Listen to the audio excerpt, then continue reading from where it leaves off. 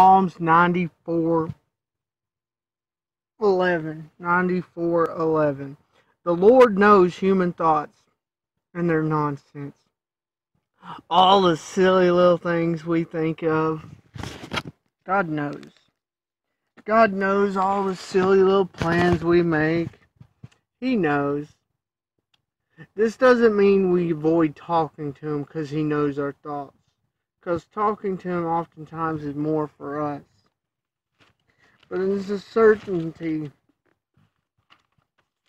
that every single concern we have, even those that we quite don't think of to bring up in prayer, He knows.